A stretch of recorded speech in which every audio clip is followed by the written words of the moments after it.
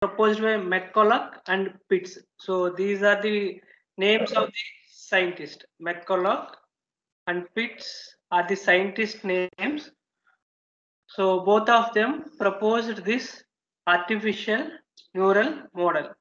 So what it is having, it is consisting of input units from 1 to m plus n. So these are the total number of input units, and this is having a single output unit. So this is the single output unit.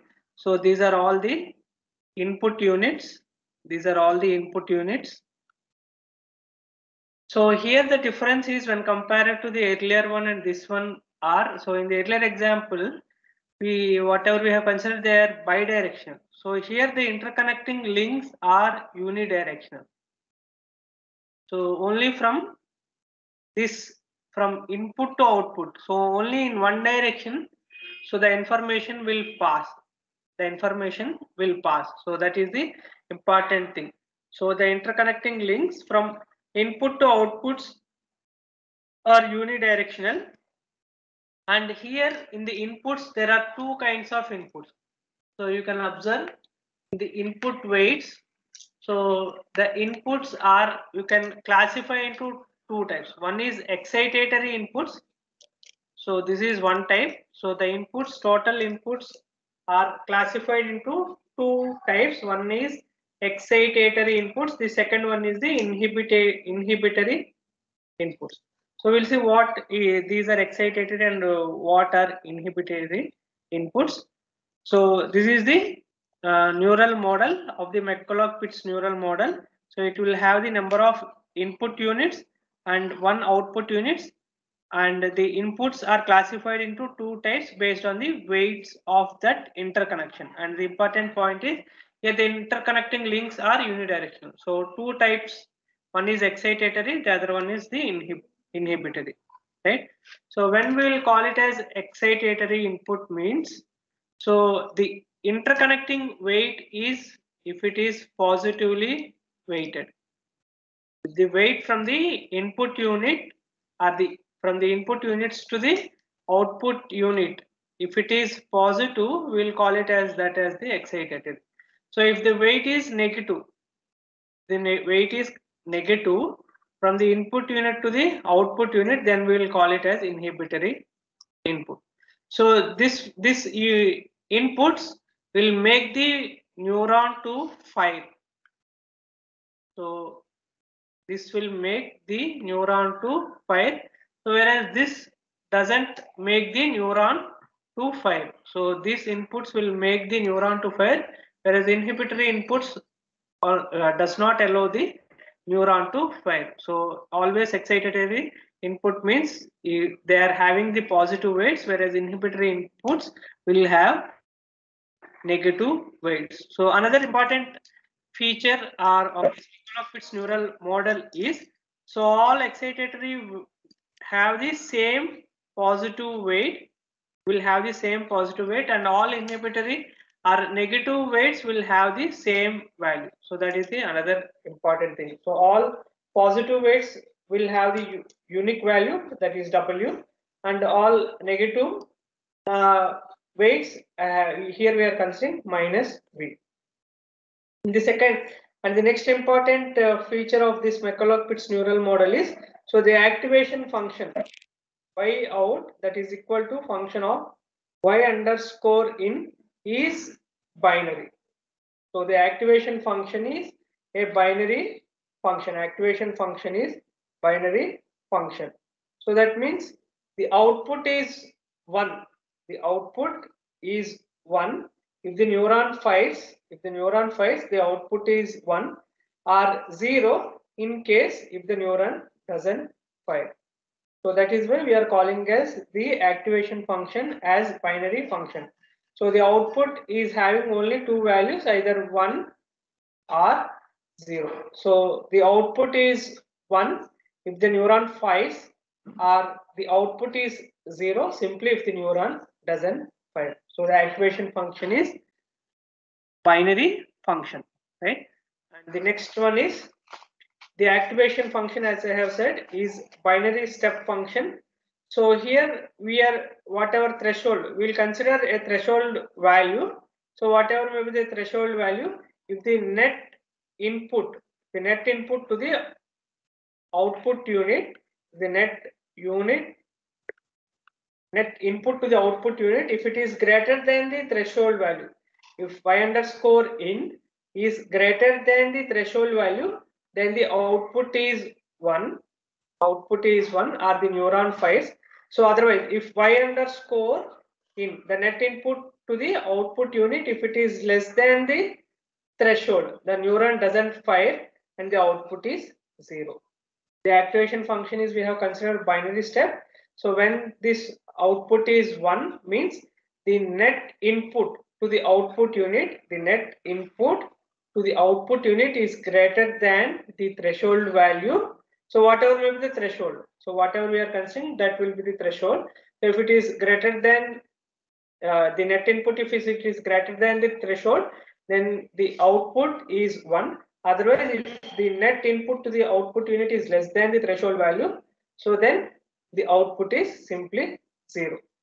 And another important feature of this neuron is the inhibition is absolute. The inhibition is absolute. So as we have considered, so several inhibitory inputs we have considered.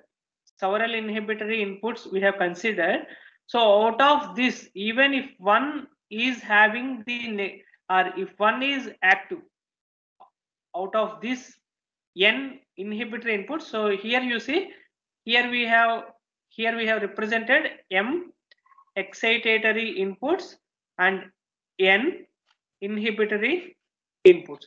So the neuron doesn't fire, or the output doesn't get activated even if at least one of the inhibitory inputs is 1. You need not require more than 1. Even if one of the inhibitory inputs is 1, so the neuron doesn't fire. So that is the meaning of this inhibition is absolute. Even as if a single inhibitory input can prevent the neuron from firing irrespective of the number of excitatory inputs.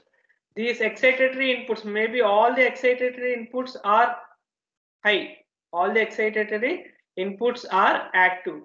So even if a single inhibitory input is present, so the neuron doesn't get fired. So this is the meaning of the inhibition is absolute. So this is the structure of the McCulloch Pitts Neural Model. It is having m excitatory inputs. That means they are having the positive weights, and n inhibitory inputs, those have negative weights, and all the positive weights have the same value w, and all negative weights have the same value minus v.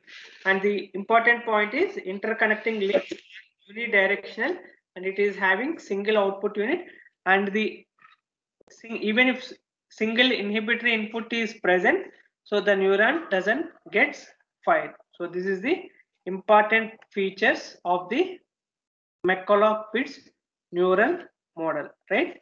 So we'll write the output for this. So what is this y underscore in? How we can write y underscore in? How we can write?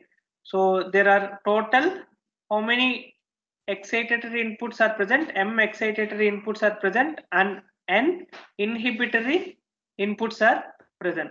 So we can write it as summation I running from 1 to m xi multiplied by w, xi multiplied by w, plus for inhibitory inputs I am taking another variable j. This j will be running from m plus 1, right? J is running from m plus 1. If you remove here, it was represented from 1 to m plus 1. I am writing the summations separately for excitatory inputs and inhibitory outputs. So that's why for excitatory inputs, I have considered the variable I running from 1 to m, xi into w. For inhibitory inputs, I am considering the variable j. So it is running from m plus 1 up to n, and xi, and the weight is minus v. Weight is minus v, right? So this again we can write it as summation I running from 1 to m.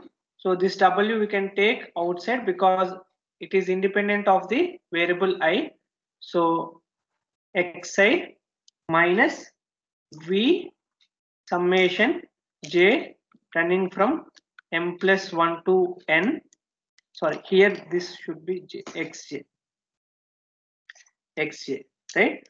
So y underscore out, y underscore, we can write it as function of y underscore in, function of y underscore in is equal to this. We can write it as, it will be 1 binary function we are considering, right? So whenever y underscore in is greater than or equal to threshold, so the output is 1, so 0, otherwise 0,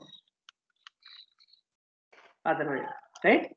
So 0 otherwise. So here theta is the threshold value, so this is the relation between the output unit and the input unit.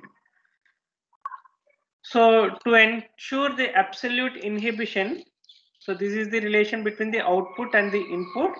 So to ensure absolute inhibition, the condition that is required is,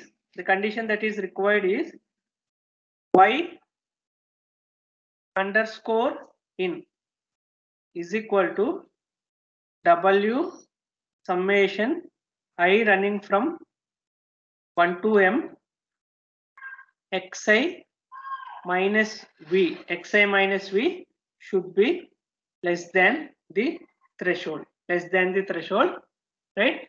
So in this case the neuron doesn't fire, so the summation w I running from 1 to m xi minus v. So even if one inhibitory input is present, even one inhibitory input unit is present, the neuron doesn't get fired, right? So that is why, so the summation is not required. So in fact from this we can write, so if all, even if all excitatory inputs are present, so then the summation is, the xi's are 1, so I running from 1 to m, the summation will give you the value m, w m minus v less than theta. So this is the condition required for absolute inhibitory, right?